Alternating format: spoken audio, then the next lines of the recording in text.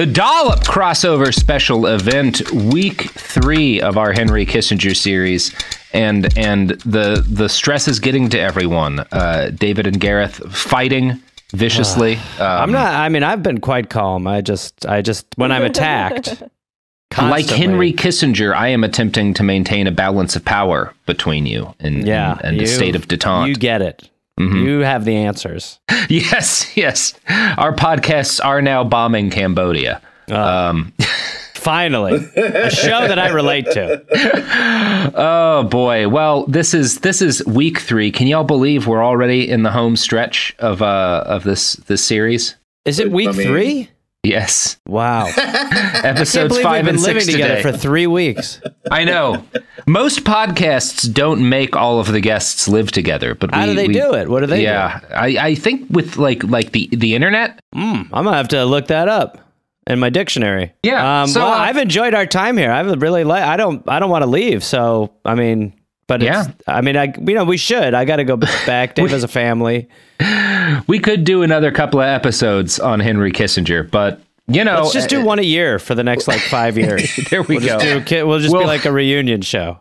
Yeah. What's Henry Kissinger up to? A revival. Yeah. There's probably more chapters coming. Yeah. Hopefully just dead soon. Hopefully dead is what he'll be up to. I don't think that ends it. Somehow I feel like that's not going to be enough. Yeah, we'll be doing the episode about how Henry Kissinger brings the army of hell back through a portal to somehow fight on both sides of the Ukrainian war. And the army of hell's been misled as to the rationale. They're like, you said that there was going to be a lot more slavery here. Guys, wait, follow me. Come with me. I'll show you where they hide the WMDs. Henry Kissinger. I should have studied Kissinger's accent before this. I totally blew it. Yeah. You do have an ear for accents. It's all right. Really do. This will be so iconic that it will retroactively become Henry Kissinger's accent. Kind of like the Nazis are now British. I do one Kissinger accent. I nail one thing. Hello, governor! That's the only really good. Perfect. Wow. It's like we're there. It's like we're in the Oval Office. I am excited for what's his name? The guy who did Vice, that director. What's his fucking name? You know the movie I'm talking about, the Cheney movie. Yes, Adam McKay. When Adam McKay does his Kissinger movie in 10 more years, he'll use that accent, David. That'll be great. Dave will be on set coaching Christian Bale. Yes. You're saying hello, and it's really more aloe. Like aloe vera. So here at Behind the Bastards, and at the Dollop, which Behind the Bastards is the Kirkland brand version of, we like to ask questions that historians all too often try to ignore, namely, how did bad people in history fuck? So, what's happening? We're talking about how Kissinger boned. Are you excited for this, Dave? No, now I want to go. Can I leave? I think he wants to go to take care of himself, if you understand. It is important to both cover the historical crimes of a guy like Kissinger and to get some personal color. And since we've spent 4 episodes talking about his beliefs and his acts and power, it's only fair that we now turn our fuckroscopes onto his sex life. You like this that? episode's going to have bass under it, right? Absolutely. Yeah. So I think the best way for me to start this segment is by reading a quote from a September 15th, 1971 article in the San Francisco Chronicle. As a warning, guys, there is a 30% chance this is going to give one of you a stroke. Oh, no. You mean we're going to be stroking it or actual stroke? That is impossible to say. Okay. Quote, Henry Kissinger, sex symbol of the Nixon administration. Sorry, I'm going to bite a stick. Let me bite a stick. I'm just going to bite a stick just to be safe. I'm just going to get a branch in my mouth. Steps out of his office onto a sun-drenched San Clemente terrace with a cup of black coffee and sits in a white deck chair with his legs crossed. The man The man who has pressured Moscow, drafted State of the World addresses, advised the president to enter Cambodia, and paved the road to Red China, appears as something of an anachronism in his baggy, midnight blue cotton trousers, black tie shoes, bright blue unfitted blazer, blue and white striped shirt, and striped tie. What? You guys holding in so far? I mean, what? Fuck. Embedded reporter, LL Bean. What? Why? I can't imagine combining the fashion sense with the war crimes. It's so good.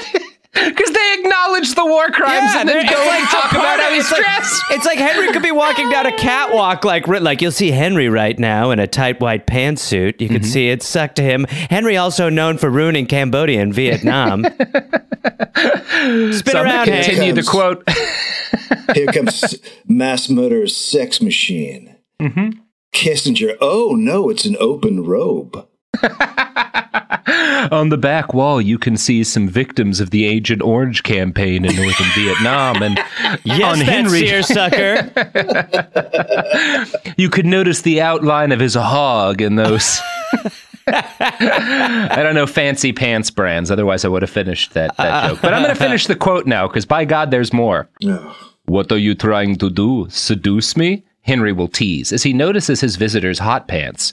You know I like these hot pants very much. Then he'll light your cigarette, touching your hand as all continentals do, offer you a cup of coffee, and discuss trivia as readily as he would a Sino-Soviet entente. The impeccably tidy image is perfect for dealing with Alexei Kostyin or Zhao Enlai, or lecturing at Harvard, but one cannot help wonder if the movie star's mind that the ankle socks of Washington's greatest swinger are falling down, or that his wiry chestnut hair, which flashes golden in the intense white sunlight, is too close cropped to run their fingers through, or that at least 10 of his 178 pounds protrude over his thin black belt, somehow shortening his 5 feet 9 inches. But suddenly, an electric twinkle will flash through the intense blue of his eyes, and one catches an inkling of that movie star magnetism, that special quality which causes some people to call him Cuddly Kissinger. No! How is that the craziest thing that's happened so far? How is that? How did that happen? Oh my man. God, this is worse than war crimes. Yeah, this is Oh my God. a bottom below the bottom, folks. Can we go back to just murdering hundreds of thousands of Cambodians?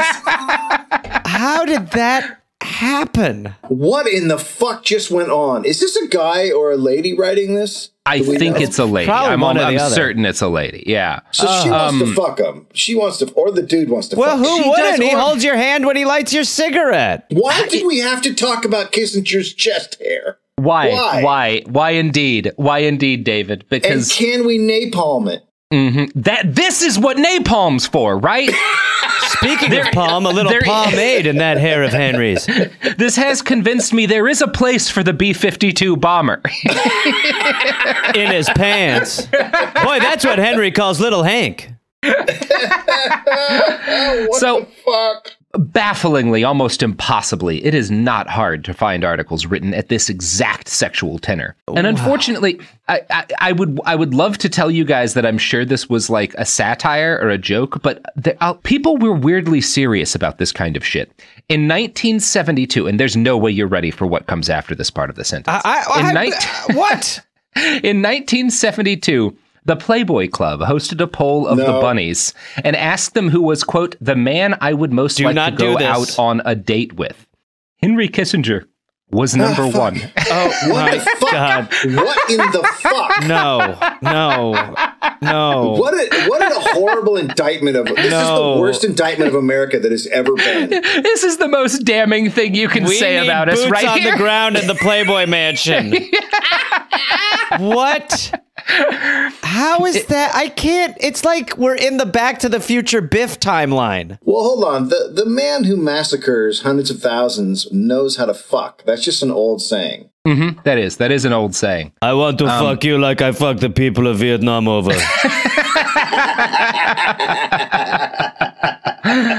So once the first few articles about Henry Kissinger's, sex symbol etude dropped, Kissinger himself started being questioned by reporters about the phenomenon. His standard reply became one of his most famous quotes. Power is the ultimate aphrodisiac. Ugh. I mean, people are attracted to psychos too. Like Ted Bundy had like a fan club, and I've been compared to Jeffrey Dahmer a number of times, looks wise, which has always been a pleasure. And you're both very handsome young men. And yes, thank you so much. And both still in the primes of our youth. Absolutely. But you feel like there is a separation with him and what It just seems very like a very strange connection. It's baffling. Other than that, like, here's the sad thing. We're going to get to this. It's not just that he's powerful. And the other thing about him that makes women so attracted to him is like bleak in a surprising way. But we'll get to that. So famous women loved being spotted on Kissinger's arm. One night he was sighted at the Trader Vic's in the Los Angeles Hilton, flirting and holding hands with Jill St. John, who played the very first Bond girl. Fuck, what? Come on! He dated the first James Bond girl. Come on!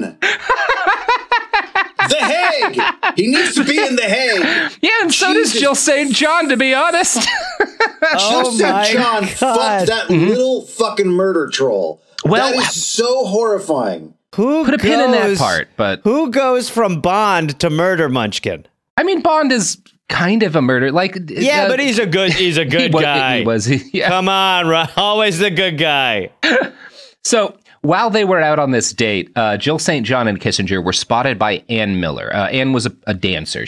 Famous dancer at the time. She approached Kissinger and, quote, in a friendly way, these are the words of biographer Walter Isaacson, criticized him for having fun in public while our boys in Vietnam are getting their heads shot off. Kissinger responded dourly, Miss Miller, you don't know anything about me. I was miserable in a marriage for most of my life. I never had any fun.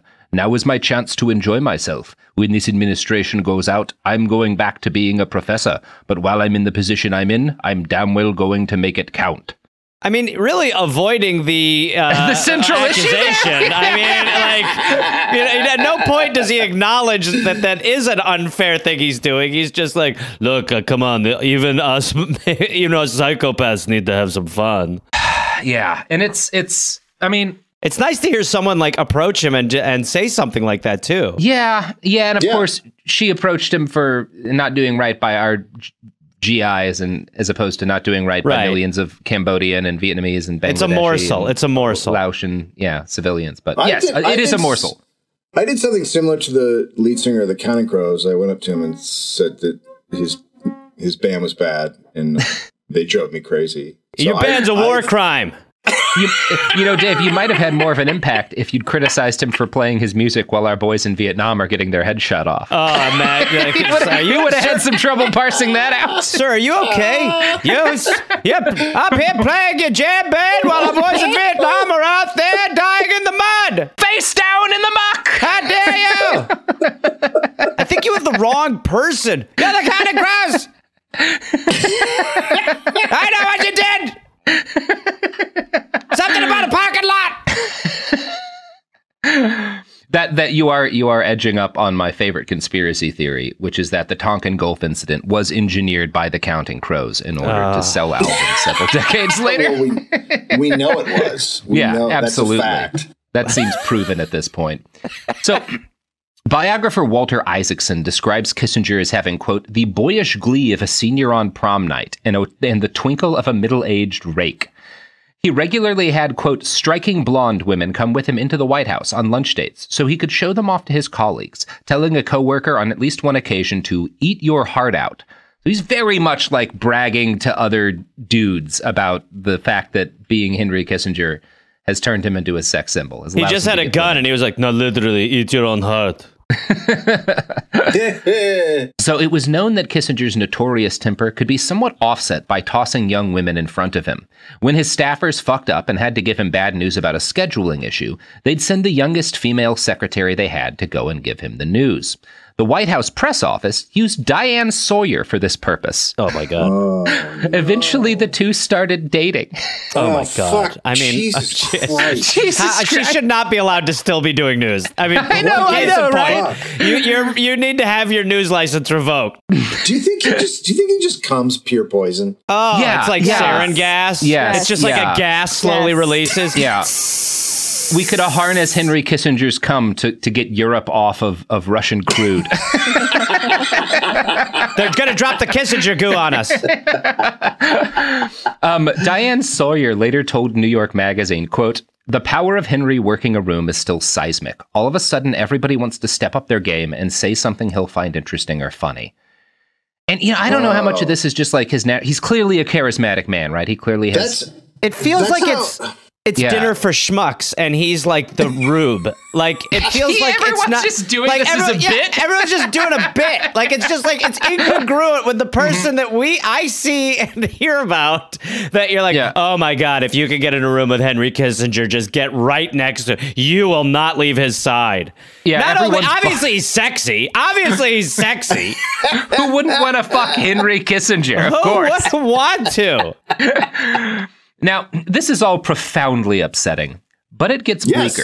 So, if Walter Isaacson, who's probably Kissinger's best biographer, if Walter Isaacson is correct, the reason all these women liked hanging around Henry wasn't just that he was powerful. And no, it was not that he had, incredible dick game, which I'm sorry for saying that in the context of Henry Kissinger. Don't ever Thank you. Say that again. I appreciate it. We just lost. I appreciate it. We just plunged in the rankings. I believe that's a fireable offense. I'm going to quote now from Kissinger, a biography by Walter Isaacson. Kissinger's secret with women was not all that different from his one with men whom he wanted to charm. He flattered them, he listened to them, he nodded a lot, and he made eye contact. But unlike the way he was with most men, Kissinger was exceedingly patient with women who wanted to talk. Very few men in the 1970s actually listened to women, according to Betty Lord. Henry talked to you seriously and probed for what you knew or thought. He was someone who could and would make a Jill St. John feel intelligent or a Shirley MacLaine feel politically savvy. Next to Ingmar Bergman, he is the most interesting man I have ever met, said Liv Ullmann. He is surrounded by a fascinating aura, a strange field of light, and he catches you in some kind of invisible net. Over long dinners at public places, he would listen with sympathy while women talked about themselves, their lives, their hopes, and even sometimes their slightly wacky New Age philosophies. He would call them on the telephone late at night and talk for an hour or more at a time. He was a great friend, especially a telephone friend, always there when you needed him, said Jill St. John. The dirty little secret about Kissinger's relationship with women was that there was no dirty little secret. He liked to go out with them, but not home with them. His fascination with affairs tended to be foreign rather than domestic. Henry's idea of being romantic was to slow down his car when he dropped you off at a date, said Hauer. He may have been, in fact, the most celibate lecher in Washington. People say, yes, he doesn't do anything with these girls, his friend Peter Peterson once remarked. Wait. Well, yeah. What the fuck is happening? So he's a little asexual. I don't know if he definitely had sex. He had relationships. He had kids.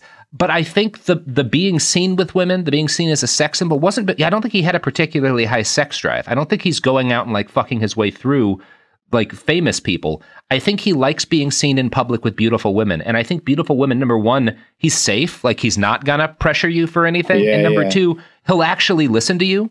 Like he's good company. It's an extremely low bar. So, it's really bleak, right? There is like something to that. It's like he's doing. Yeah, I think that even now with guys, like when I'll hear like guys talk, you're like, yeah, it's like just be respectful, and it'll probably get you like. It at least makes you not an asshole. Yeah.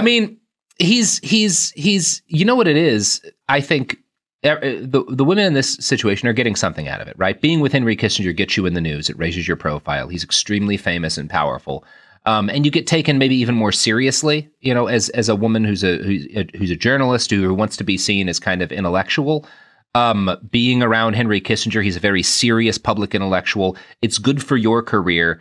And also, he's just, men in power were so much worse than they even are now, that he was like the best dude in that world you could hang out. He's kind of like, it's almost like a Batman villain again, in the sense that like he's this evil piece of shit, but yet he is also able to hold a conversation and not be a prick. And you're like, wow, who could pull off such opposing forces? Yeah. He treats women like humans. That's his magic. Yeah, literally that is his magic.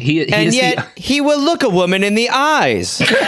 Yeah, he is the only. Jill St. John feel smart. The guy is a magician. Yeah, he is the only is the only man in power in Washington, D.C. who will like sit down with a woman and listen to what she has to say. Right. And as a result, he is the primary sex symbol of 1970s Washington, D.C. Is so low. I mean, it's incredible. It also, again, it comes down to what we've talked about before with him, which is media normalization and how it is just, once you kind of create that bubble, most people just acquiesce. And then you're just like, you know, you kind of like Diane Sawyer's just like, oh yeah, well, people don't throw bricks at him when he's outside, so he's okay. Now, Isaacson's gives an example of a typical relationship, Kissinger's friendship with Jan Golding, who's a New York socialite he dated from 70 to 71. She was 22. He's like 50.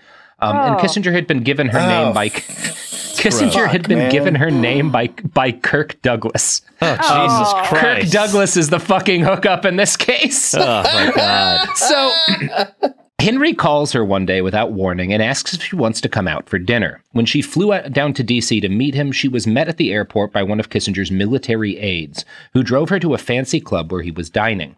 The two sat down to eat, and midway through dinner, Henry got a phone call and stayed away for 40 minutes. When he came back, he apologized and said that the Secretary of State had needed his advice.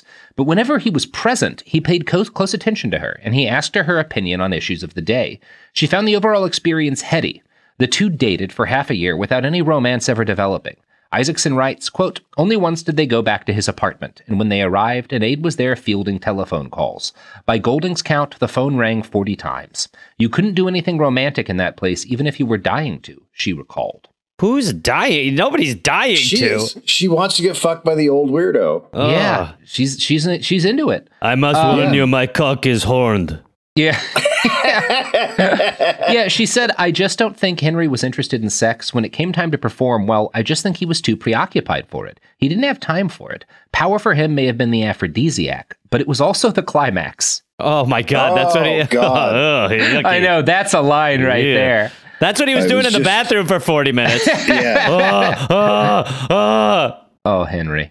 So on one occasion, Henry was more honest than usual with one of his female friends, Oriana Fallaci, who's an Italian author and a former World War II partisan. She's actually a pretty fascinating person.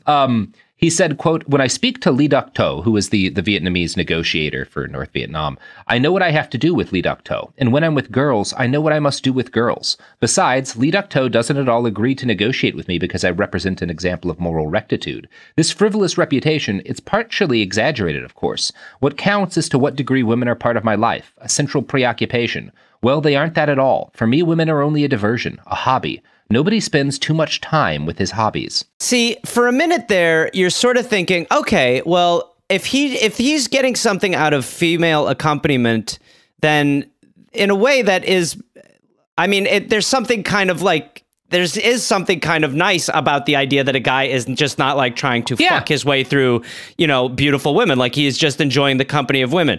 But then the more you kind of peel back, the more it just does seem to be like he's just backwards. He's a backwards person. Every part of him has just been rearranged.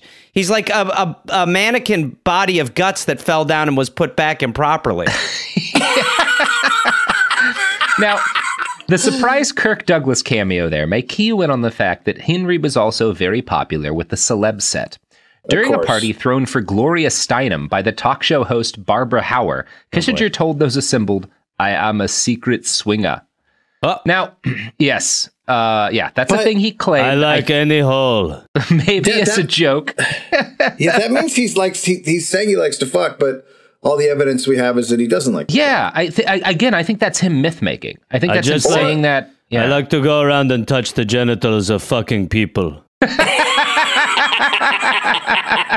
Yeah, you go to a swingers party in D.C. and Henry's just there putting a finger on things. Is it okay if I penetrate both of you with the pinky rings? I get nothing out of this. It's fine. Don't worry, I'm cumless. So Kissinger missed the announcement that he'd been nominated for Secretary of State because he was on a date with Norwegian Oscar nominee Liv Ullmann. He took Candice Bergen out on a date when she was a young star. She later said that he gave her, quote, the sense of shared secrets, probably the same set he gave every anti-war actress. Like he would act like, oh, I'm really against the war. I'm inside the administration, like trying to get us out of these things. You know, Psycho. it's this like, Yeah, he's a psycho. Psycho. I don't know what else to say about it. It's just, he's completely. Yeah. I mean, everything we've heard is completely contrary to he's that. the fucking devil. Yeah. So, it's just psychotic. But also, you have to credit, like, I don't think Candace Bergen is lying. I can imagine how you're not privy at that point in time to any of what we have, right? To any of this information we have about how much he was planning this, about what a two-faced liar he was. So maybe you believe, this man is so intelligent and is so, like, emotionally competent. I can't imagine him being the architect of these war crimes. He must be just, it's such a titanic system of evil, and he's fighting alone to bring it down. And, like, it must be why Hillary Clinton still hangs around him. He's like, look, I had nothing to do with any of that, Hillary. Don't worry, we'll talk about that, Gareth. Okay. Oh, great. Oh, God. So I'm going to quote next from Niall Ferguson's Kissinger. Quote, "For the press, the story was irresistible. The dowdy Harvard professor reborn in Hollywood as Cary Grant with a German accent. When Marlon Brando pulled out of the New York premiere of The Godfather, its executive producer Robert Evans unhesitatingly called Kissinger, and Kissinger obligingly flew up despite blizzard conditions and a schedule the next day that began with an early morning meeting with the Joint Chiefs of Staff to discuss the mining of Haiphong Harbor and ended with a secret flight to Moscow. A reporter asked, Dr. Kissinger, why are you here tonight at the Godfather premiere? Kissinger responded, I was forced. By who? By Bobby Evans. Did he make you an offer you couldn't refuse? Yes. As they fought their way through the throng, Evans had Kissinger on one arm and Ali McGraw on the other. What the fuck is I know, happening? Right? Would you have called that when we started this shit? No, it's like you've lulled us into this being okay. Mm-hmm. Because at the beginning, absolutely not. But now, I mean, imagine, honestly, like a war criminal on a red carpet going like, look, I didn't want to. Obviously, I want to stay in South Vietnam. But Bobby called. Mm-hmm. You know Bobby. Oh, man. It's incredible. You know who else attended the premiere of The Godfather with producer Robert Evans and Ali McGraw? I can't wait to hear. The sponsors of this show, all deeply tied in. Well, of course they are, right? Like, they're the kind of people who get invited to hunt children on private island reserve off the coast of Indonesia, you know? I've heard it's an archipelago. Yeah. Mm-hmm. I refuse to believe that Hollywood producer Robert Evans did not hunt children for sport at least once. There's just no way. Yeah. Those glasses were just scopes. Yeah. He laughed like a man who has hunted the most dangerous game. Anyway, here's ads.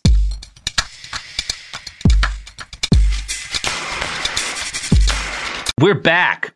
Now, in our Cambodia episode, I mentioned, and by the way, we're done with the sex stuff. You made it through. Wow. We did it. We did I ripped my sweatpants. My sweatpants half ripped. God. Please get back to the killing.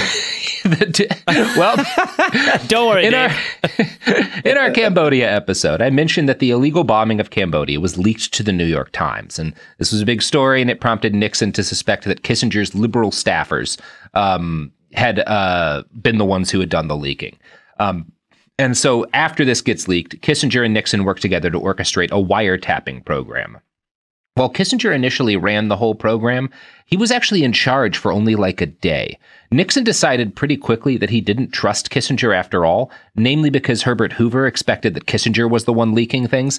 And this is because Kissinger absolutely was leaking things. Now, he was not leaking the bombing of Cambodia, right? But Kissinger had his favorite journalists that he'd leak things to. Some of them were guys he wanted to write a book about him, you know, and so he wanted them to give him positive coverage. Some of them were like leaks in order to hurt other people in the administration, because there's just constant, it's Nixon's, we're not getting into this enough, but Nixon's administration is just like an endless series of power struggles. Everyone is fucking over everybody else, right? Yeah, right. Like that's the Nixon administration. Right. Yeah, it's incredible. Yeah, it's really quite a tale. So yeah, Kissinger's absolutely leaking some stuff. And that said, Nixon is pretty aware of who Kissinger is leaking things to. And as Walter Isaacson writes, the real reason why he pulled Henry from overseeing the program was that the two were having one of their periodic feuds. Nixon actually made the call to pull Kissinger from the wiretapping program right before he flew to Camp David and like stopped returning Kissinger's phone calls for a week. It's this like God. thing it's like fucking 19-year-olds fighting. It's very Tell him I'm not here. Yeah. They literally had just little tiffs, and they Yeah, they have little tiffs. You know, they got their Send him to voicemail. Put him to voicemail. There's so much petty bullshit between Kissinger and Nixon, and they're very much like, if you've ever been in a codependent relationship, the Kissinger and Nixon will seem extremely familiar because they'll be fighting over some stupid bullshit, and then things will get bad, and they'll like come together and be like all collapsing at the same time as they're propping each other up. It's very funny. Look, I mean, millions die, but I'm sorry that I said that to you earlier. Well, I've been waiting for your apology. I can't stay mad at you. That's how I Who feel else will I about you. bomb Cambodia with? Look, we have too many people to kill to stay mad at each other for this long, huh? So Get over here, you piece of shit. despite Nixon periodically being angry with him, throughout the duration of the wiretapping program, Henry Kissinger retained the ability to pretty much wiretap American citizens at command. He would submit names to the FBI who would start a wiretap on that person. When the secret wiretapping program was leaked in 1973 and it blew up into a big congressional inquiry, Nixon took the blame, defending Kissinger by saying it was his responsibility not to control the program, but solely to furnish information to the FBI. So what they claimed is like, Kissinger wasn't ordering wiretaps, he was giving the FBI information on people we thought were suspicious, and they would decide to wiretap. And it's a coincidence that all he would do was hand them a name and they would immediately start the wiretap. Right. It's like he would give the garment to the bloodhound, but he wouldn't hunt the person. But he's not away. hunting the child. Not looking for him. On Gopher. Yeah. So it's also, though, like, this might be the moment that proves Dick Nixon was actually a better person than Henry Kissinger. Because, oh my God. like, Shit. because he did, like, kind of take a hit for his team. Not that he wasn't responsible for the wiretapping. It's a very low bar, Kissinger but you're surely right. was Like, too. Yeah. In the land of no respect, a man with 1 ounce has it all. It was like a tiny, tiny dollop, if you will, of honor from Henry Kissinger. Yeah, okay. And we just never see that, or from Nixon, and we just never see that from Kissinger. It's kind of like saying that, like, a cheese grater is better to fuck than the blade of a jigsaw, but, you know, it's something. Boy, that got really upsetting. Well, no, now that I think about it, I mean, if someone laid it on the table, gun if to you your had head, to you'd pick, be like, right? Yeah. well, let's Hand me that cheese grater. Yeah. let's grate this cheese. What do we say, gentlemen? I'm going to drop trout. Let's get grating. So here's how the secret wiretapping program worked. Kissinger and another Nixon dude, I think it was Haldeman, would submit names to the FBI, which the FBI viewed as requests, right? The transcripts of that person's conversations then would all be sent to Kissinger's desk. So he got direct transcripts of every wiretap personally. And he would decide what to bring to Nixon. He wasn't the only guy. Because, again, Nixon had multiple, like, people kind of competing through this program, right? Right, he's like the head writer. Yeah, exactly. Yeah. So James Adams, head of the FBI's intelligence division, later told a biography that he did not think there was, quote, more or less wiretapping under Nixon than under previous presidents. What made things unusual then was that the wiretaps Nixon and Kissinger ordered were on NSC staff, individuals that were part of the White House family, in Isaacson's words, right? Quote, in other words, previous wiretaps had mainly been on suspected spies, potentially subversive union leaders and the like. A regular program of wiretapping one's own aides was, according to Thomas Smith, another top FBI official, unprecedented. Oh my God.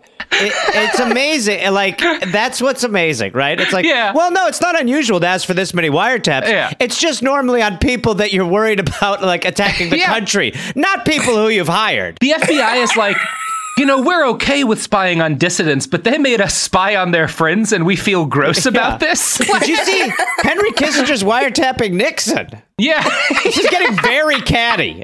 Kissinger's just asked for a wiretap on himself. Okay. I want to see what I'm up to. I David, don't trust myself. You were joking, but you have accurately predicted where the story goes. No! What the fuck? What? This is Look, such I a don't- weird chapter of American I political don't trust history. me as far as I can throw myself. Oh God, I am such a fucking asshole. Look at what I was saying. Oh my God. So these wiretaps were all considered legal at the time. Although the Supreme Court did later determine that they were illegal, it was kind of like one of these, at the time they were legal, and because of how gross they were, the Supreme Court was like, you know what? No. And thankfully, the U.S. never wiretapped people again. That's the end of it. That's the right. end of it. Famously. That's why Edward Snowden is famous for his reveal that no one was ever wiretapped again. That's why we don't know who Edward Snowden is. Yes, famous private citizen living in Ohio, Edward Snowden. Pull a name out of the air. Random guy. So a tremendous amount has been written on the subject of the wiretapping in the Nixon administration. I'm not going to go too into detail on it because as sleazy as it is, wiretapping your friends doesn't quite measure up to war crimes. Like, it's gross, but it's also not that gross in context. It's super weird. Yeah. Yeah, it's just like weird. It's a weird thing about them. There is something I should read here that reveals something meaningful about Henry's character. William Safire was a New York Times op-ed columnist and a Nixon speechwriter. He later said that Kissinger was, quote, capable of getting a special thrill out of working most closely with those he spied on the most. So, like, Safire's attitude is like, he was doing this mainly because he thought it was, like, kind of hot to be wiretapping a guy that he was working next to. This is how he orgasms. Yeah. Finally. It's the power thing. It's the power thing. Yeah. He knows he loves that he's like fucking over someone he's just hanging out with and talking to, and they don't know. It's like Sliver. He gets like this crazy thrill out of it.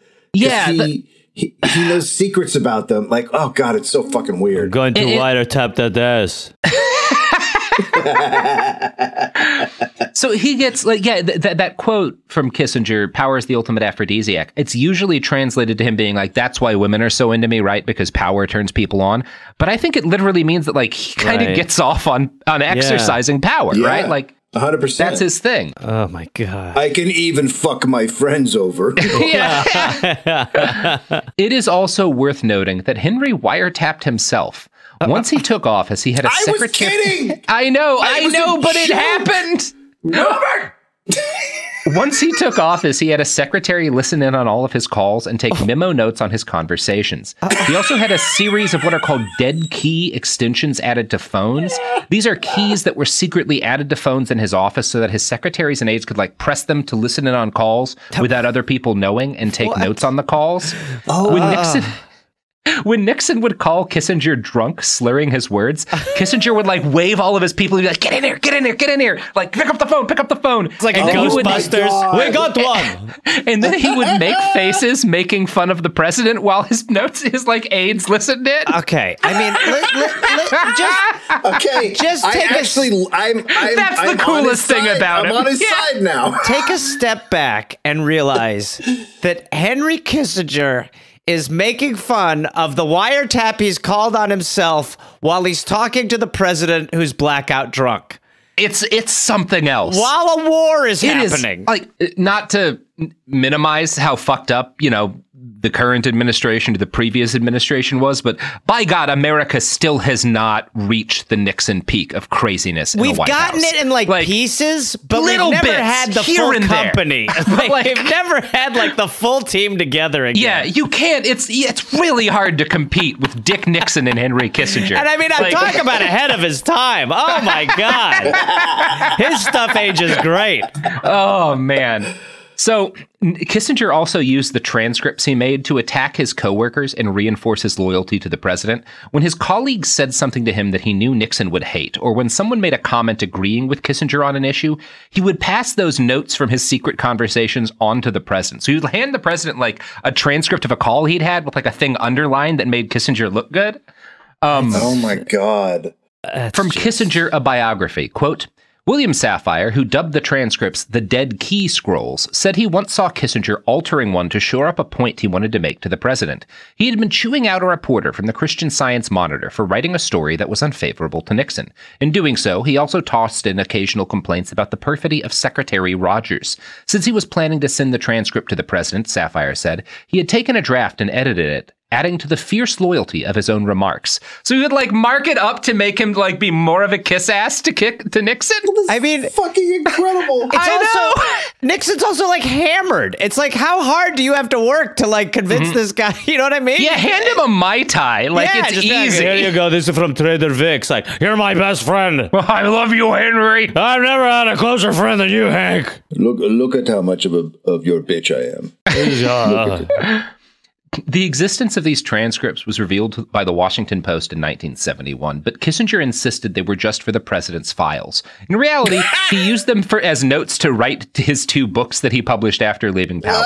But he was canny enough to know they had damning information. So when he considered quitting the Nixon administration in 1973, he had them all shipped to a bomb shelter at Nelson Rockefeller's house. I mean, listen to what you just said. Just happened? I know, right? What you just said. I know. Every third sentence you have to write about these guys. You know, it feels like magnet fridge poetry. Yeah. Yeah, he illegally hid government files in Nelson Rockefeller's private bomb shelter. It's just like, it feels like... Rockefeller, may I use your bomb shelter for storage? I need to put my biography notes there.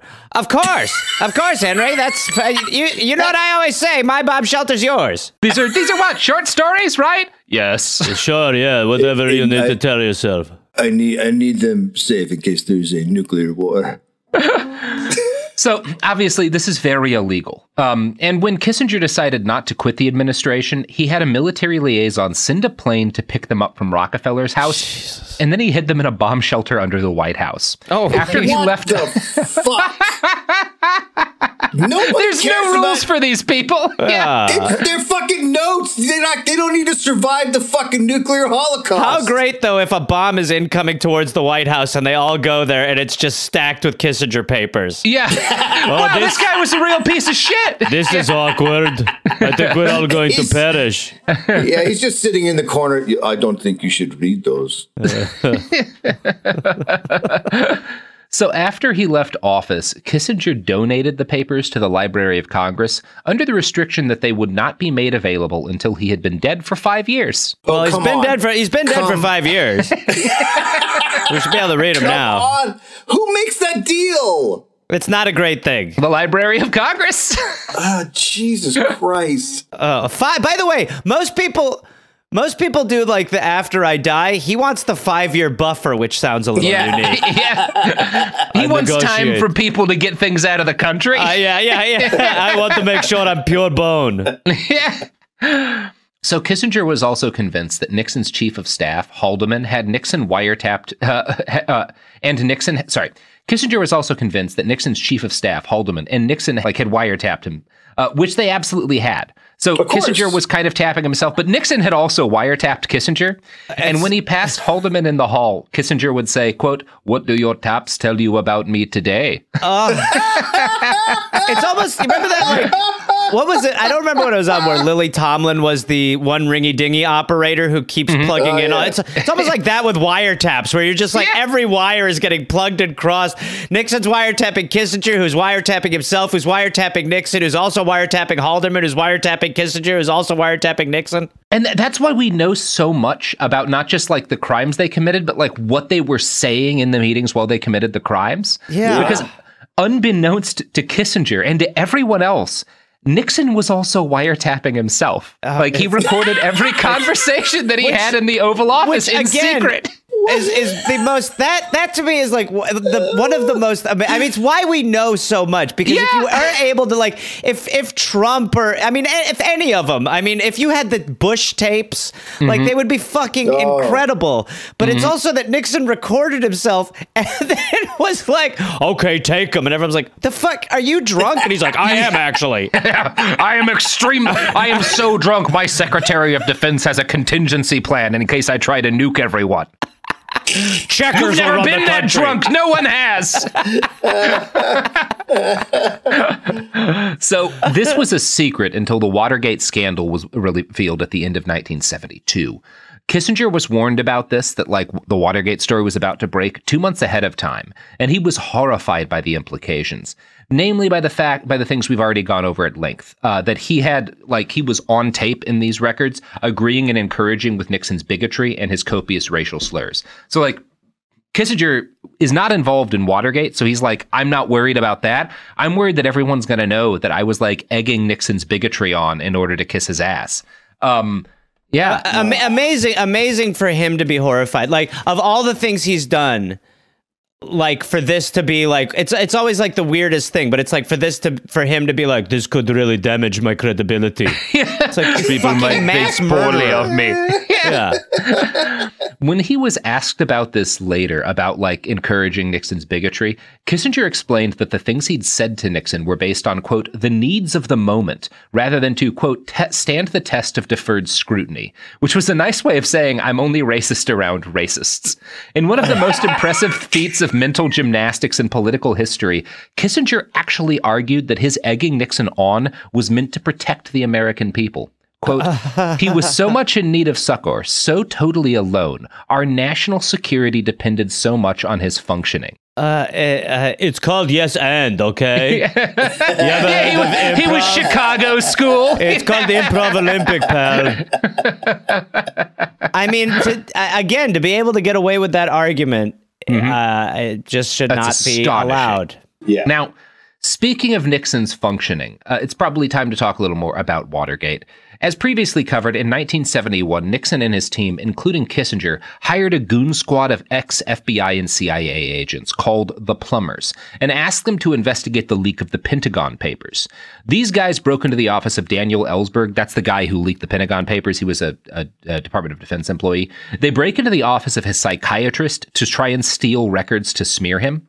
In 1972, one of the plumbers, G. Gordon Liddy, was transferred to the Committee to Re-elect the President. The acronym of this organization was literally CREEP because satire has never happened even once. Like, It's impossible. Nope. It's over. It's over. Liddy's team executed a wide-ranging plan to illegally spy on the Democratic Party, which ended with them breaking into DNC headquarters in the Watergate building in D.C. and bugging the phones of staffers. They got arrested almost immediately. Like that night they get busted, right? That's like when this all starts. And so that's what, like, the fact that this, like, the Watergate scandal in public knowledge starts is like these guys getting arrested doing a break-in. Keys a crime reporter named Bob Woodward in on the case. He was not a political journalist. He was like a crime beat DC reporter, but he hears about this break-in and he's like, something's fucking going on here. And he winds up making, contacts with a guy who we later, eventually, like decades later, learned was the associate director of the FBI. That's Deep Throat, famously. This guy gives him information. And the Washington Post under Woodward and Bernstein, right? He has a partner in it too. Like, they're both doing very good journalism here. They start dropping articles at the tail end of 1972, and a trial over the break-in starts in 1973, January, right after Nixon wins re-election. While Woodward and his partner, Carl Bernstein, were running down leads, they got in touch with another FBI guy and asked him, hey, who kept authorizing all of these wiretaps? That FBI guy said, well, Henry Kissinger. In a lot of cases, it's Kissinger. He's like our main guy calling us. So Woodward calls Henry Kissinger, who plays dumb at first and then tries to blame Haldeman for the wiretapping. Woodward asked, okay, well, is it possible you were the one doing the wiretapping, Henry? And Kissinger says, I don't believe it was true. Woodward asked, What? Yeah. It's such a weasel answer. He's 4 years old now. Woodward asks, is that a denial? And Kissinger responds, I frankly don't remember. I mean, my God. it's kind of like, it is kind of like nice to see the genesis, because the I don't remember thing is just utilized so much now. Yeah, so it's like one of the first, like, where you're just like, I think if I just say I forgot, I can get away with this shit. Yeah, you can imagine a young Bill Clinton reading this news story and saying, I'm not sure why, but I think I'm going to take notes on this. I remember ejaculating, but I don't remember how that come to be. It's also, it shows you like how insulated they were in their psychotic little dome, that once they actually take their tactics out in the real world, people are like, yeah, that's a crime and we have you. They're like, oh, yeah. Shit. Fuck. Whoopsie poopsie. Fuck. The president's drunk. So Kissinger admitted after that line of questioning that he might have given the FBI the names of some people who had access to leaked documents, and, quote, it's quite possible they construed this as an authorization. So once he makes this admission to Woodward, Henry starts to get looser, and he talks about how he figured he probably should take responsibility for the wiretapping, and then he realized almost immediately, like, oh shit, I fucked up, and he asks Bob Woodward, you aren't quoting me, right? Like, he's like, this isn't on the record, is it? That's how it works too, right? You put it on the record and then you're like, that's off record, right? Woodward says, of course this is on the record. Like, what the fuck? Like, I never said this was off the record. What's wrong with you? Yeah. Kissinger insisted, well, I was only speaking on background. Quote, I've tried to be honest and now you're going to penalize me. In 5 years in Washington, I've never been trapped into talking like this. If a journalist calls you and asks you questions as the Secretary of State. You're calling us BFF, right? You just wanted to chat, right? We're just going to chew the fat for a while, I thought. How are you? What crimes have you committed, Bob? It's fascinating. It's so dumb. It's so dumb. And it shows what fucking tame little pricks the entirety of the White House press corps were, right? Yeah. Because Kissinger thought he could get away with this. Yeah. And he finally encountered, like, an actual journalist for the once. Yeah, right. Like, and just like 30 seconds with Woodward, and he's blown wide open. And he cannot handle it. Yeah, he's just pissing his pants, crying. He's like, you know what it is? Have you seen those videos of like those fucking those Tai Chi champions who are like in those videos fighting their students where they're just like flipping everyone around the room, throwing them, and then like they fight an actual MMA fighter who just like takes them down in 13 seconds. Yeah. It's like how Seagal fights where it's Steven Seagal. Dare I say Putin's judo? Yeah. It is. This is the moment for Kissinger. That's like when Steven Seagal got choked out by Jean LaBelle and shat his pants. All right. Hey, I'm the star here. I didn't think this could happen. Come on now. We play fake. Next, from Kissinger, a biography, quote, Woodward wondered what kind of treatment Kissinger was accustomed to getting from the press. He consulted Murray Marder, the kindly, soft-edged diplomatic reporter who covered Kissinger for the Post. Well, Marder admitted, Henry was regularly allowed to put statements on background after he had made them. I mean, it does. And what's so frustrating is that it's like, you know, they've all kind of learned from the mistakes of this time in ways where it's kind of the same shit. I mean, everything is kind of a fluff piece. You're allowed to be in the White House press corps if you ask softball questions. Yeah. You know, it like this was like a major fuck up. And they all were like, well, the lesson we've learned here is don't let good reporters around you. Yeah, don't let journalists exist. Yeah. It's one of those... God, there's so much going on here. It really is. This is like we are peaking. There are ways in which, like, there are times when journalism does work that way, right? When I'm like sitting down and talking to like a fucking dissident or a protester, someone who like might be targeted by the state or by, you know, fucking fascists or whatever and murdered, and they like say something and then later are like, oh, you know, can I take that off the record? I'm worried that's going to like reveal me. Yeah, of course. Like, I'm not going to like, yeah, you could get killed. But like, it should never work that way for cabinet level fucking government officials. Yeah. Right. They can't, if you agree ahead of time to make something off the record, that happens. That's like a thing that occurs, although I think that's problematic too. But like, they don't get to just take something off the record retroactively. That's not how it works. Yeah. But, and I mean, they just all they care about is access. So they don't care about the actual story. They just want to talk to them again. Yeah, they want to keep getting access. It is. It's like it needs to be a group of people need to say that this is all fucked, but instead they're like, oh, what a great cocktail party. And Woodward, to his credit, there's critiques to make about Woodward later in his career, but to his credit, Woodward's like, I don't give a shit about access. I'm trying to take down a president. Like, I could give a fuck who I piss off here, you know? Like,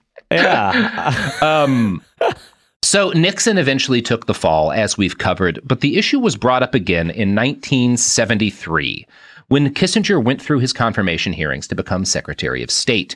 We don't need to cover the politicking he did to secure that job, but I should note all the fallout over wiretapping and the disaster in Cambodia didn't do shit to reduce Henry's popularity at home. In 1972, he had ranked 4th on the list of most admired Americans. In 1973, he was number 1, largely because Harry Truman had died. Which is also pretty bleak. What the fuck? Yeah, like, baby. We are, I mean, and that's when you're like, we deserve it. I mean, if you are that incapable of deciphering reality from fiction, to some extent, you want to be taken advantage of. Yeah. You're the rube who opens the door to the vacuum cleaner salesman. Yeah, we're an incredible pour some nation dirt of on my rules. floor. I want to see how Yeah. this thing sucks. You need my social security number, of course. Okay, and you promise I get $500,000 in the mail. Okay. So one congressman proposed a constitutional amendment to allow foreign-born citizens to run for president because of like how much he liked fucking Kissinger. I don't like this. Henry received a figure at Madame Tussauds Wax Museum in London, which quickly became the star attraction. Miss Universe pageant contestants voted him, quote, the greatest person in the world today. Is it possible that we just put a heart in the Madame Tussauds figure and melted it, and that's what's walking around now?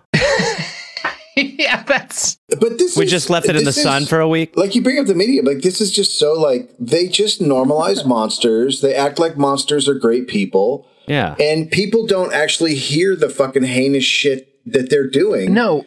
And they just hear he's a smart guy, but it's... Because that's other what people matters. said so. He can, like, quote smart dead people that you haven't read, but you know they're smart because their name sounds vaguely familiar. And so you're like, well, this guy's read all these smart dudes. He must be a good guy. Because smart people don't do bad thing. Well, and smart people don't like go out with reporters and, you know, it would just be like, look at Frankenstein at the Playboy Mansion. Gosh, he's got those bolts on his neck and the girls love to twirl him. So it is perhaps not surprising, even though the Watergate scandal had built to a fever pitch by 1973, that Henry Kissinger was a shoo-in to be appointed as Secretary of State.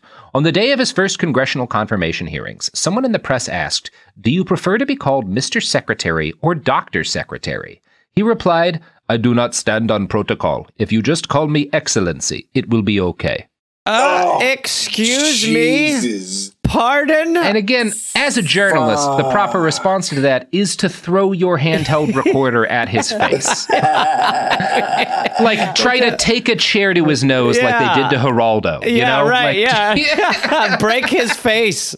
Oh, I'm not hung up on titles. You can just bow and call me Your Majesty.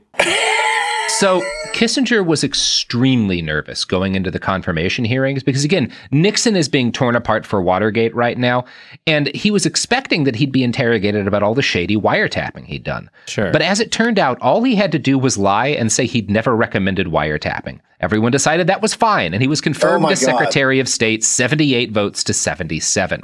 Jesus fucking Christ. And here's the thing, even among the people who voted against him, there was not always strong antipathy.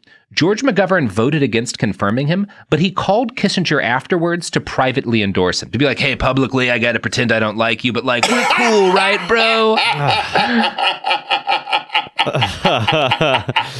And don't worry, someday I'll be the president, and I got my eye on you, Henry.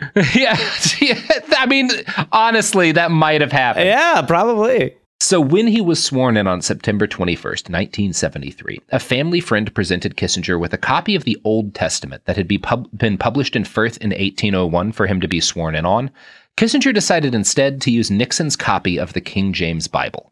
They just open it. It's a bottle of bourbon. Oh, sorry. That's actually it's just a bottle of liquor. Whoopsie poopsie. Let's use that other one. Let's use that Firth one. So, alas for Dick Nixon, 74 was an even worse year for him than 73 had been. In July of that year, 3 Southern Democrats on the House Judiciary Committee announced that they were voting to impeach him. On August 5th, a transcript of taped conversations between him and Haldeman was released, which proved his involvement in the cover-up of the Watergate break-in and proved he'd lied under oath. This was the nail in the coffin. On August 7th, Barry Goldwater told Nixon he would not survive an impeachment vote. Nixon had already made the decision to leave. He met with Jerry Ford, his vice president, and told him that he was about to be president. He urged Ford to keep Kissinger on as his Secretary of State. Then Nixon made his big announcement to the American people. Next, from History.com, after the speech, Kissinger accompanied Nixon to his living quarters one last time. History is going to record that you were a great president, Kissinger assured Nixon.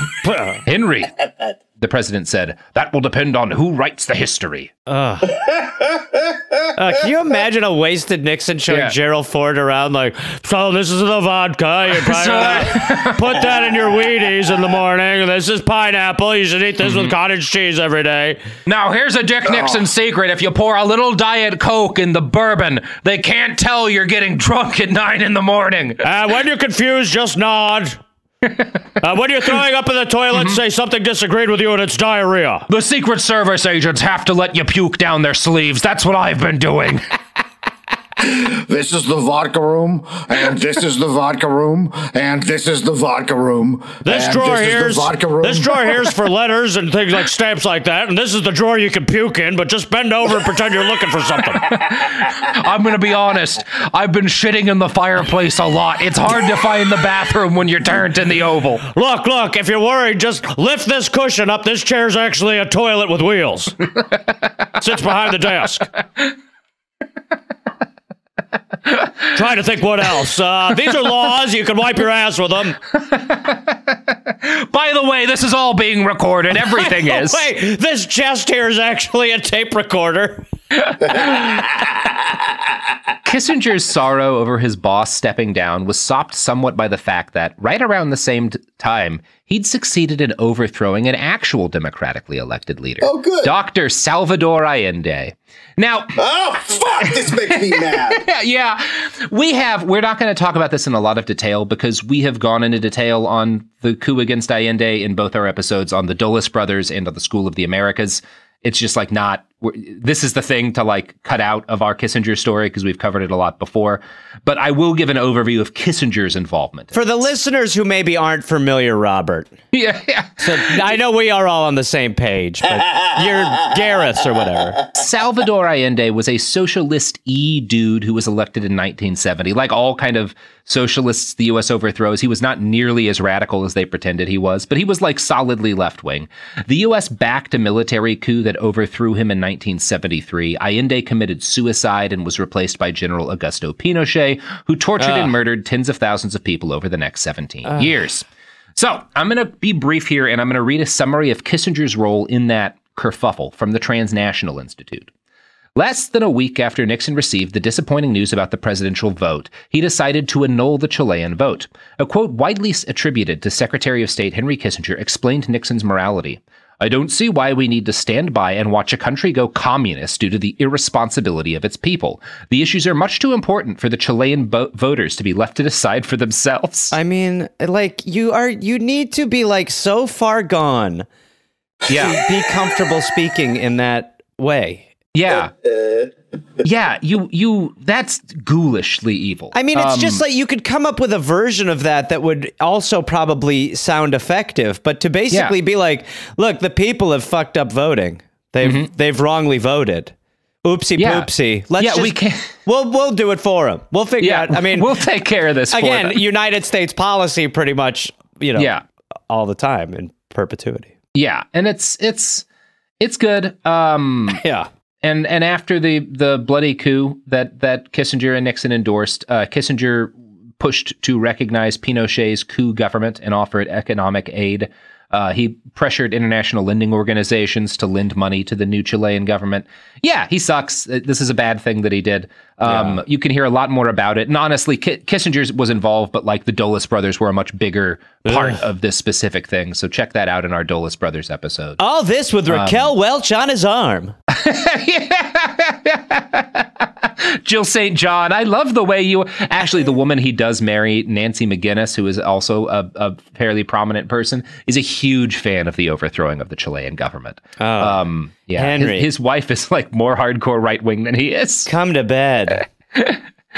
Tell me about how you ignored the will of the Chilean voters, Henry. Oh, yeah.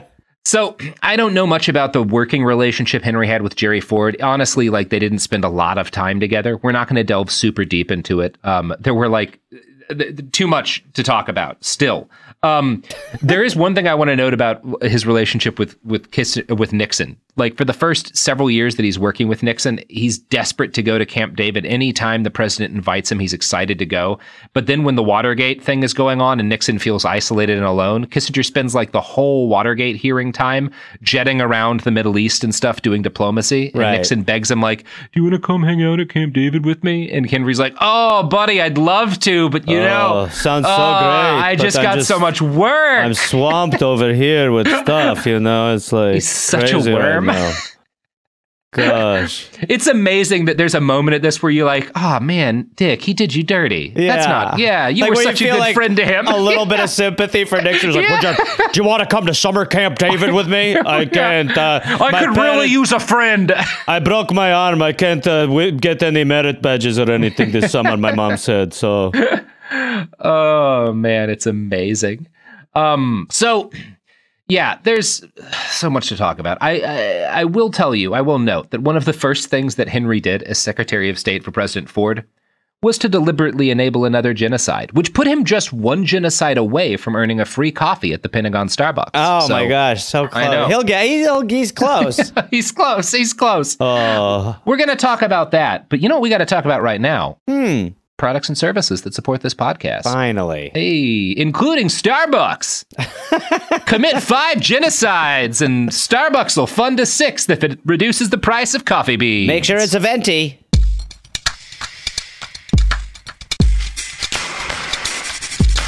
Oh, we're back. So in 1969, the U.S. conspired with the Indonesian dictator Suharto to encourage the illegal annexation of West Papua through what was called the Act of Free Choice. This was a shameless propaganda exercise, which allowed the United States to pretend democracy, rah, you get the idea. Behind-the-scenes support by the U.S. at the UN allowed Suharto to solidify his control on West Papua. This led to 4 decades of genocidal policies, which have killed huge numbers of the Papuan population. 6 years later, Suharto had another fun idea. East Timor was nearby, and near the end of a 27-year-long process of being decolonized by Portugal.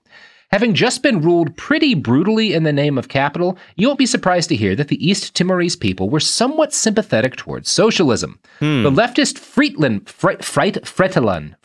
Party began to gain ground as freedom grew near. In 1975, it had a brief civil war with the much smaller right-wing pro-Indonesian party. This freaked out Portugal, who pulled their last people out of the country during the fighting. Seeing the territory abandoned, General Suharto felt he had an opportunity. He and others in the Indonesian military began to complain to the Americans that East Timor might be used as a base for dastardly communists to inspire secessionist movements in Indonesia. It's just like, East Timor seems like it's going to be really bad. Yeah. Oh, we got to kill them. We got to get rid of them. I don't like the sound of this. Over in East Timor, Fretilin, the Socialist Party, recognized the fact that they were in danger. They had their, we're in danger moment. Yeah. And they declared their independence on November 28th, 1975, so they could ask for help from the United Nations. Everyone ignored them. Japan, a major investor in Indonesia, twiddled her thumbs. Australia looked away. This left the United States as the only power that could potentially stop Indonesia from invading East Timor. Do we do it? What? Yeah, we did it. Yes. Everything's good now. They're doing great. They're flying cars. Yay, us again. Yeah, how many times do we have to be the heroes? Yeah. Another job well done for the United States. On December 6th, 1975, on the eve of the planned invasion, Gerald Ford and Henry Kissinger flew to Jakarta to meet with Suharto. The very next day, Indonesian land, air, and naval forces invaded. The timing is predominant enough that people have debated ever since whether or not Kissinger and Ford gave Suharto the green light here too. From a write-up in The Nation, Kissinger, who does not find room to mention East Timor even in the index of his 3-volume memoir, has more than once stated that the invasion came to him as a surprise, and that he barely knew of the existence of the Timorese question. He was obviously lying, but the breathtaking extent of his mendacity has only just become fully apparent, with the declassification of a secret State Department telegram. The document, which has been made public by the National Security Archive at George Washington University, contains a verbatim record of the conversation among Suharto, Ford, and Kissinger. "We want your understanding if we deem it necessary to take rapid or drastic action," Suharto opened bluntly. "We will understand and will not press you on the issue," Ford responded. "We understand the problem you have and the intentions you have." Kissinger was even more emphatic, but had an awareness of the possible spin problems back home. "It is important that whatever you do succeeds quickly," he instructed the despot. "We would be able to influence the reaction if whatever happens after we return. If you have made plans, we will do our best to keep everyone quiet until the president returns home." Micromanaging things for Suharto, he added, "The president will be back on Monday at 2 p.m. Jakarta time. We understand your problem and the need to move quickly, but I am only saying it would be better if it were done after we returned." Worst case scenario, I'll just say I never said this and nobody will ever have a transcript if they said anything. I mean, to be scheduling it like a golf day. Can you crack down on the independence and freedom of these people and engage in a genocidal war? Like, once we're back, there's a lot going on. 3:45 or like 4 on Monday would be great. Tuesday, if you can wait, would be unbelievable for us. Tuesday would really help. Like, that's a lot of time. Yeah. I thought it was a workout. Yeah, that's right. Yeah, there's a lot of U.S. fuckery in fucking Indonesia. I'm sorry, I'm not going to hear this, gentlemen. That's enough of that talk, please. It's the greatest country on earth. You do have that giant Indonesia and the United States shaking hands over a burning East Timor tattoo over your heart. Well, I would hate for that. That's speculation, and please cut that out. Sophie, can we make a note that should not be included in the episode? It seems a little incriminating. So Suharto's troops, when they invaded East Timor, which they did, were equipped with the finest U.S.-made weaponry. Under the Foreign Assistance Act, such materiel could only be provided to nations who would use it exclusively for self-defense. When this was brought up to Suharto, when this was brought up to Kissinger, and he was asked whether or not selling arms to Suharto had violated the act, Kissinger responded, "It depends on how we construe it, whether it is in self-defense or it is a foreign operation." Back in D.C. on December 18th, in a meeting whose minutes are now declassified, Kissinger admitted that he knew that he and the United States were violating the statute from the nation. An even more sinister note was struck later in the conversation when Kissinger asked Suharto if he expected a long guerrilla war. The dictator replied that there will probably be a small guerrilla war, while making no promise about its duration.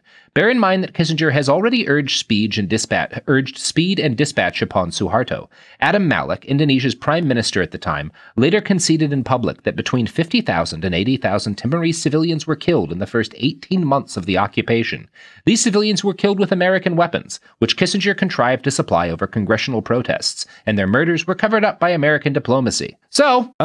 I mean, we did it again. We did it again, guys. It really is like it's like a serial killer who just gets very comfortable with killing, gets kind of cocky about it, starts leaving clues, but in this case, there's no cops chasing anyone. There's nobody who's really trying to solve the case. It's like if the Unabomber left his name on every package. Yeah. And then everyone was like, this is okay. A return address. Yeah. Ted Kaczynski, Shack 9.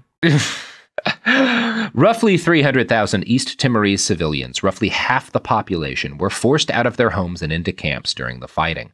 By 1980, the death toll was at least 100,000 and possibly as high as 230,000. Thomas Meany, writing in The New Yorker, has tried to make sense of this all. Kissinger's sign-off on the Indonesian President Suharto's genocidal campaign in East Timor was meant to signal that America would unquestioningly reward those who had decimated communists within their reach. In retrospect, the notion that everything America did would be duly registered and responded to by its opponents and friends seems like an expression of geopolitical narcissism. At the time, the 33-year-old Senator Joe Biden accused Kissinger at a Senate hearing of trying to promulgate a global Monroe Doctrine. That Kissinger is that guy to where repeatedly terrible people will be like, well, you're in the right here, but only because you're talking about Henry Kissinger. Yeah, right. I mean, he's like, it's like... In the next episode, we're going to have a moment where the CIA is a voice of reason to give you an idea of where things go. And how many people have to be the voice of reason? I mean, it just is like, he's like cocky. I mean, it's just, they're just no shit's given. At this point to have no, I mean, it's not like he's had a soul throughout all of this, but you would think that once you have a soul for such a long period of time, you would start to notice the absence of a soul and at least start to act like you had a soul. Well, good news, Gareth. Nothing like that ever happens. Oh, fucking great. Yeah, awesome. We're gonna have fun in episode 6. But now it's time to just chill out. Have a drink, just a nice sip of the blood of East Timorese dissidents, and go watch the Theranos documentary. This is Henry Kissinger get cooked by a fucking grifter. I mean, you need only like I forget who said it, but that's true. That's our hero. Mm-hmm. She's our hero. Yeah. This psycho who was like, "Hey, we can do this with your blood at Walgreens," because she got Henry Kissinger involved in I mean, just he's not. It's not like he's not a genius. There's just not a lot of genius it takes to just be awful and indiscriminate. Yeah, he's just like the best war networker of all time. Yeah. And here's the thing. Episode 6, we're going to talk about his political downfall, because he does get his comeuppance, but it's from people who suck maybe even worse, at least as bad as he does. And so there's no satisfaction in it. Like, of course. And it's like if Hitler had gotten assassinated by Hitler too, who had then like expanded the Well, and it's also by people who are like, they're there because of him. Like they like he had to walk so they could run. Yes, exactly. Yes, there's someone needs to paint a picture of like Henry Kissinger, like kind of on the bow of the Titanic, holding up Dick Cheney with his arms spread wide. Oh, that feels nice. That feels real nice, Henry. You love your form. Mm-hmm. Let me paint you. Kissinger walked so that Donald Rumsfeld could stagger. Yes. But that's gonna be part 6. Wow. Until then, Dave. What? Gareth, you got any pluggables to plug? I want to drink like Nixon. Yeah. We again look at what capitalism gets Australia, us. Like we will be invading the shores of Australia, searching for their WMDs, which we believe are north, south, east, and west. You can go to dolloppodcast.com. And I'll be also doing stand-up when we're there, and you can go to GarethReynolds.com for those stand-up dates. And we're also touring America this summer. We're touring the best country on earth this summer. And you can go to dolloppodcast.com for all that information. Now, I should note here, y'all, that you guys have an ongoing argument over whether or not Gare is an appropriate nickname for you, Gareth. And I felt like maybe we could bring in a negotiator to help us deal with this question. Sure. So I'd like to introduce to the call Dr. Henry Kissinger. Oh my God! This is. I'm sorry I said all those horrible things. Gary's a fine name. I think Gary works great. You look like a Gary a little bit. Mm-hmm. He's got his nice shorts on. He's got those nut huggers. Mm-hmm. You can see the outline. You can see the whole bread basket. Looks like a baby bird in a nest now, but it becomes a python when war starts. They should call me Dick, shouldn't they, Dick Nixon? Once the bombs hit the soil, I'll rip these babies. I really hope people stopped listening at this point. I so desperately. I stopped listening and I'm talking. All right, everybody. All right. We'll see you on Thursday. Behind the Bastards is a production of Cool Zone Media. For more from Cool Zone Media, visit our website, coolzonemedia.com, or check us out on the iHeartRadio app, Apple Podcasts, or wherever you get your podcasts.